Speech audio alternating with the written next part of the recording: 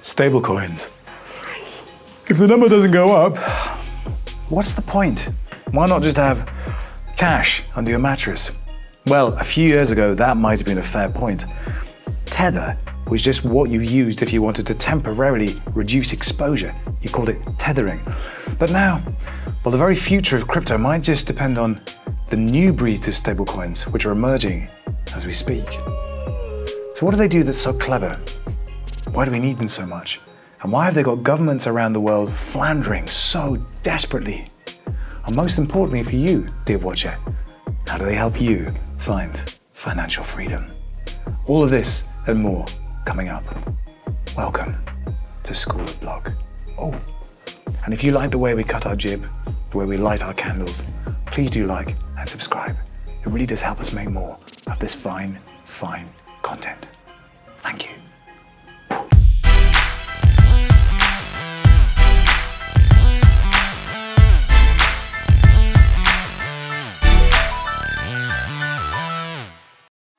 Let's start at the beginning. The world's first stablecoin was BitUSD, released on the 21st of July 2014. Next came Nubits, released in September 2014. Unfortunately, Nubits was governed by the controversial seigniorage system, which caused it to lose 94% of its value. Not ideal for a stablecoin.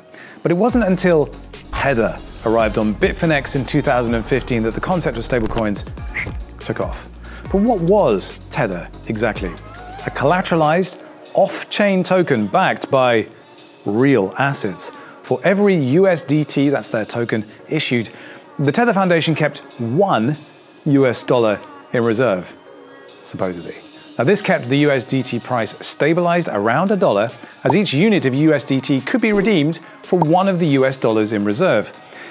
Now we're not going to get into the debate of whether a bank account somewhere really has as many dollars as there are tethers issued, as that is a deep dive documentary all of itself. But for the purposes of understanding the principles involved, let's just say that there are. Now Tether's growth when it came was pretty spectacular. Its supply surpassed 1 million for the first time in January 2016. A year later, it was a little under $10 million. By the end of the last bull run in January 2018, the Tether supply had grown to over $1.4 billion.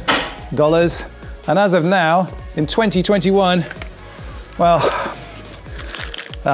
you get the picture, $74 billion. That is a lot. So you can see why there's a few questions as to how the founders of Tether have found that much cash to back it up. Anyway, Tether wasn't the only significant player on the market for long.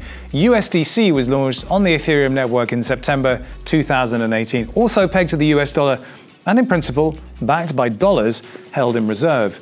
And at the time of recording, there are 34 billion USDC in circulation! 34 bloody billion! It's okay, I'm all right now. Another stablecoin you might have heard of is DAI. The difference here is that DAI is collateralized against ETH rather than the dollar. And as of November 2021, there's about $6.5 billion! Oh, I don't know why that happens. $6.5 billion worth of DAI in circulation. I think now I'm ready to die. Bye. Bring out Jaden! So, why exactly do we need stablecoins? Obviously they do something if there's this many $1 billion worth of them. Well, if we look at our standard crypto tokens as little fishing boats bobbing away on the tumultuous seas of price, then a stablecoin acts as a battleship. Let's call it USS Crypto, impervious to the ebbs and flows of blockchain supply and demand, and there to maintain peace and order. Boom, boom.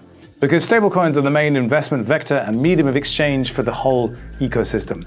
So whether you're a trader or investor, on-ramping, taking profits, or betting on market swings, you would be in fact completely lost without them. Investors used to traditional assets see a fiat-based virtual currency as an acceptable asset class that can mitigate the damage caused by huge swings in value of the rest of their crypto portfolio. And multinationals like JP Morgan and Wells Fargo are increasingly viewing stablecoins as a lucrative new solution to settling cross-border payments. Again, avoiding the volatility of using Bitcoin or any other pumpty crypto asset. perhaps most importantly for the future, stablecoins are the fuel for the whole DeFi ecosystem. Without them, the DeFi market would crash. They also provide a vital bridge, there we go, between the current model and the DeFi model, so traditional finance and DeFi. Let's see if we can light this up. There we go, a vital bridge.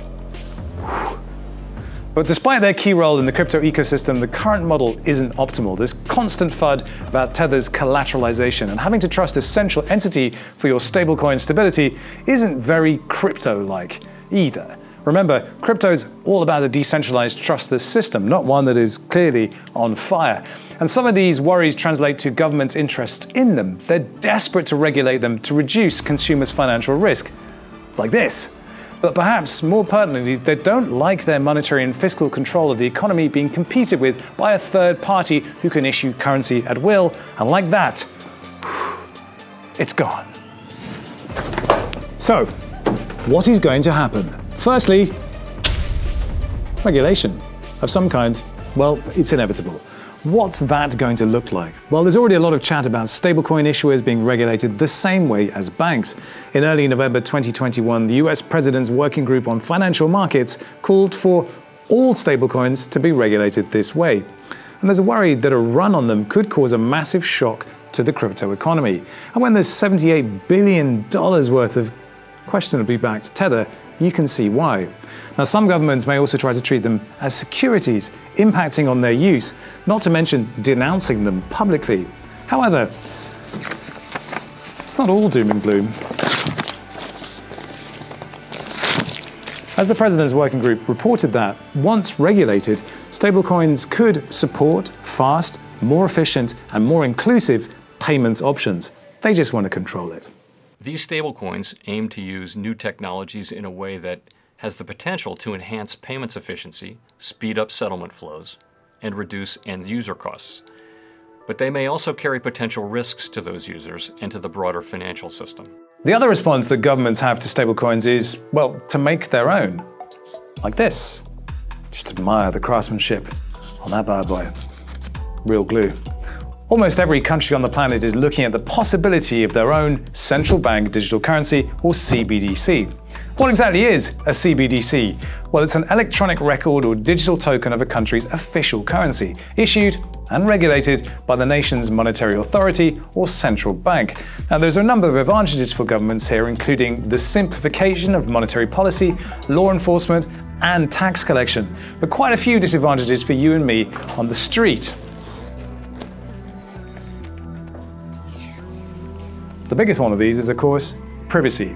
And to be frank, CBDCs represent one giant leap towards George Orwell's 1984. With CBDCs fully integrated into employment, taxation, and identity of every single individual, every aspect of your identity and life is available for Big Brother to monitor and, if necessary, manipulate. Because it's not just the government watching how you spend your money, they can program it too, and dictate how it gets spent. For example, imagine a universal basic income with an expiration date that can only be spent on certain product categories, and then extend that to what you can and can't do with your salary or any other money you get paid. Well, the prospect is, well, it's kind of frightening. Look at China's development of the digital yuan. Now in the second pilot stage, critics are worried that the inevitable full launch of that currency strengthens authoritarianism in a country already known for a questionable human rights record. And Europe, well, it's following suit. In July 2021, the Governing Council of the ECB launched the investigation phase for the digital euro. Designed to last 24 months, the investigation will ascertain how a CBDC for the whole of the Eurozone would actually work. And of course, well, the US is looking into it too. The Federal Reserve is due to release a paper exploring its digital dollar, which would have national and global impacts on the financial system. The Federal Reserve's members, however, do seem to be divided on the prospect of their own CBDC, and the agency is a long way away from committing to a firm decision, but, pressure from China and all that. But what does all this mean for the future? Well, there's a clear tension between stablecoins and central bank digital currencies. It's still far too early to say how it will unfold, but asset-backed stablecoins are bound to evolve under the pressure. And it's already happening. Algorithmic stablecoins are shaking up the crypto establishment.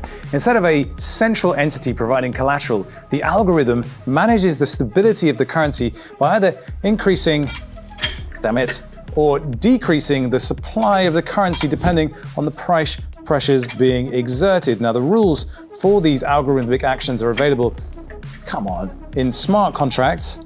So the rules can only be changed by leveraging social consensus or through governance votes. Now, the most well-known algorithmic stablecoin right now is built on Tether and it's called UST.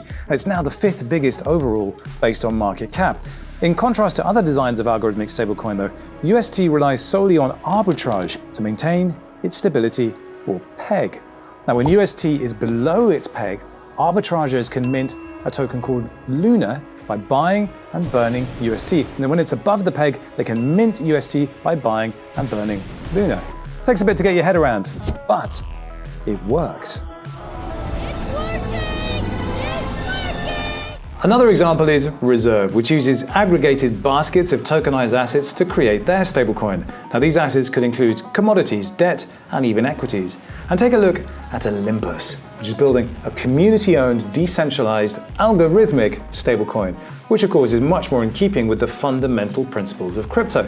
Now, one of the differences with its currency, Ohm, is that it functions more like the gold standard. Here, Ohm will never dip under $1, see, Yep, but it could rise far, far higher. Managed by game theory, it's built so users are incentivized to stake or buy bonds, and as such, it's perhaps more accurate to call it a backed asset rather than a stablecoin. With over $200 billion now locked up in DeFi alone, there's no question that the growth of crypto would have had a very different path if it weren't for the creation of stablecoins. They are the oil that makes the crypto machine function. And without them, it would grind to... You finished? To a halt. No more liquidity, no more institutions. And what happens then? Yes, the number goes down. Now, whether you personally use them or not, it's in all of our interests to understand the role they play, and especially given how contentious they are for governments. Will asset-backed stablecoins be regulated out of existence? Or will regulation encourage USDC and Tether to show their balance sheets and knock the FUD on the head once and for all? I'll tell you somebody I want to knock on the head. And as with CBDCs, it's too early to say, but this space, as we always say, is moving quickly and decentralized options are likely going to be here to stay. You've been watching School of Block presented by Ledger and The Defiant, demystifying decentralization one very, very greasy block at a time. Don't forget to subscribe, drop us a like if that's what you're into, and as always, here's to your extremely well-lubricated freedom. Lay it on me. Oh yeah. Oh yeah.